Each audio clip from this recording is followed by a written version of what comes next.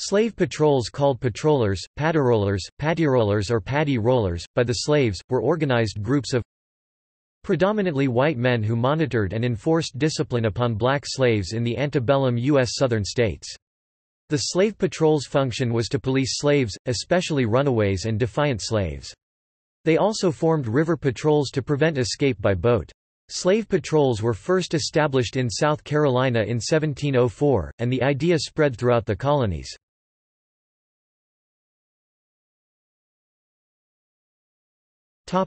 Formation of slave patrols.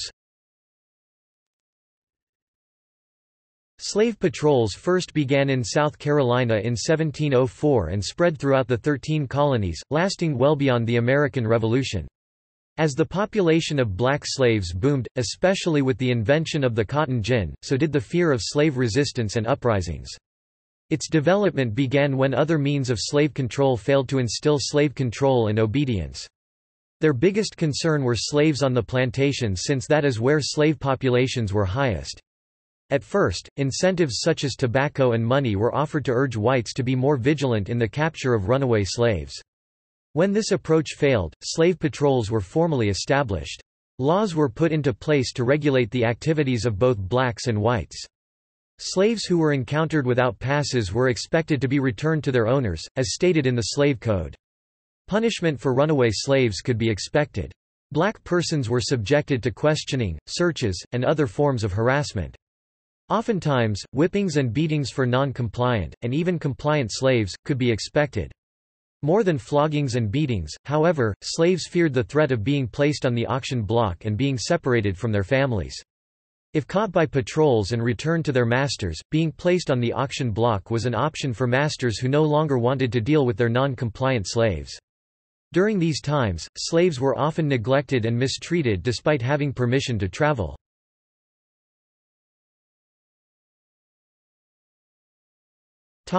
State militias as patrollers.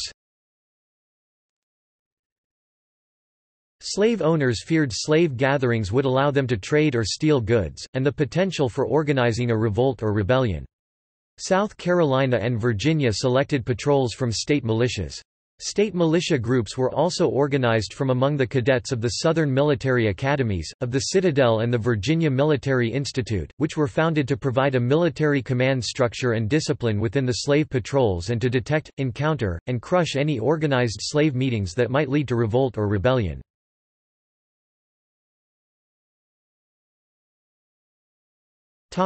Slave codes and fugitive slave laws. The fugitive slave laws helped enforce the necessity for slave patrols to abide by the law.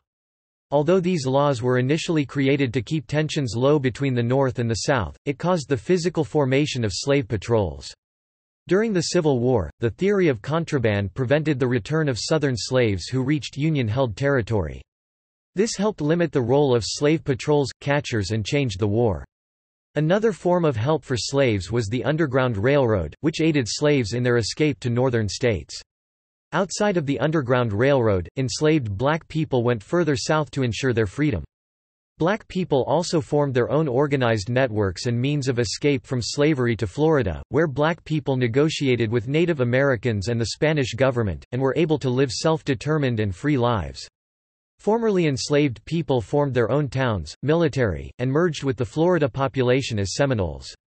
Formerly imprisoned Europeans, Irish immigrants, and other former institutionalized Europeans were immigrated through race-based policies to found the state of Georgia. They were partially recruited to form a buffer state to stop enslaved black people from escaping from the Carolinas, Georgia, and Virginia to Florida. Slave patrols in Georgia were formed for this purpose.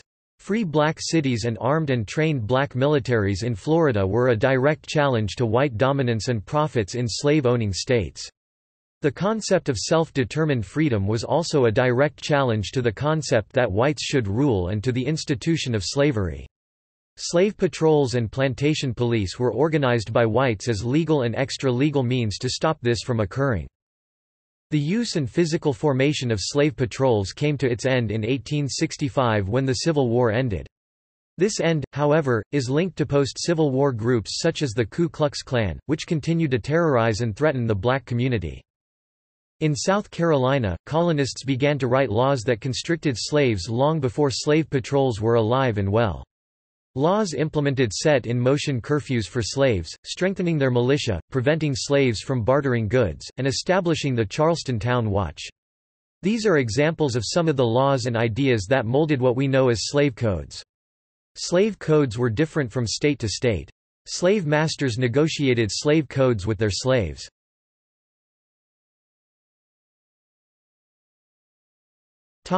Patrollers' duties.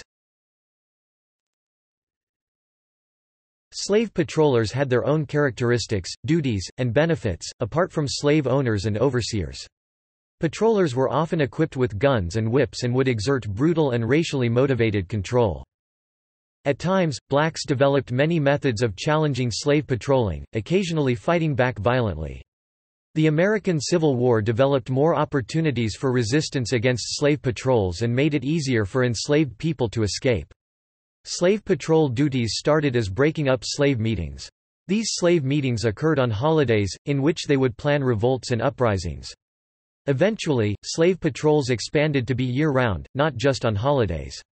Slowly, new duties and rights of patrollers became permitted, including apprehending runaways, monitoring the rigid pass requirements for blacks traversing the countryside, breaking up large gatherings and assemblies of blacks, visiting and searching slave quarters randomly, inflicting impromptu punishments, and as occasion arose, suppressing insurrections. Slave patrols consisted mostly of white citizens. Most people in slave patrols came from working and middle-class conditions. In some southern states, the militia and army served as slave patrols. In other southern states, slave patrols came about from colonial or state government legislation.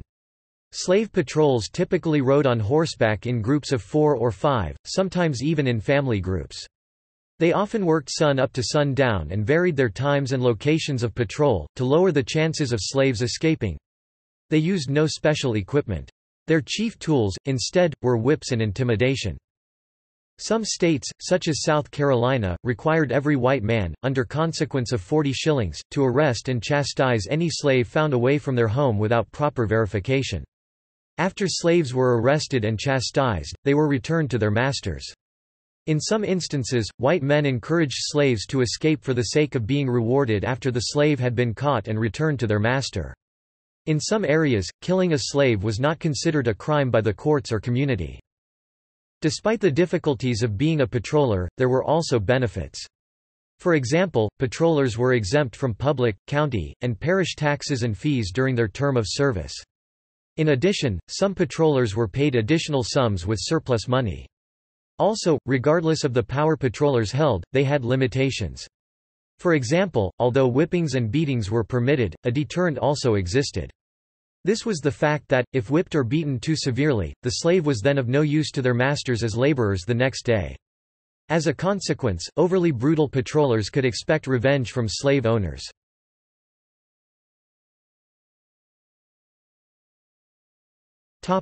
Diminishing use of slave patrols.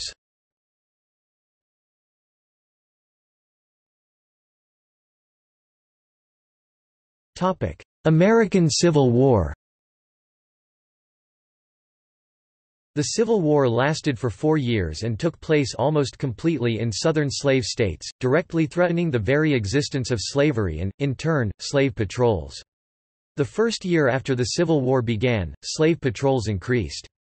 Whites were expecting slave revolts, which inspired whites to appoint more patrols as fast as they could. As the war dragged on, more and more white men were being called upon to serve in the Confederate Army.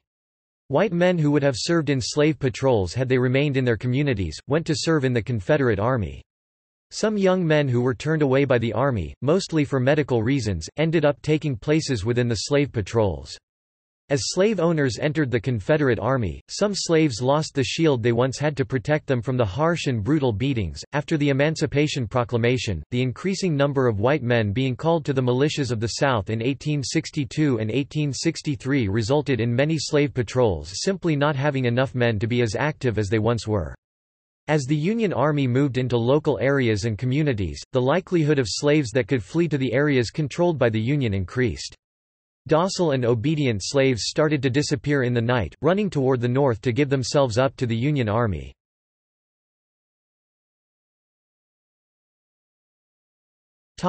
Reconstruction. With the war lost, Southern whites' fears of African Americans increased in 1865 due to Reconstruction governments that were oppressive to the South. Even though slavery and patrols were legally ended, the patrol system still survived. Almost immediately in the aftermath of the war, informal patrols sprang into action. Later, city and rural police squads, along with the help of Union Army officers, revived patrolling practices among free men. During the post-Civil War Reconstruction period of 1865 to 1877, old-style patrol methods resurfaced and were enforced by post-war Southern police officers and also by organizations such as the Ku Klux Klan.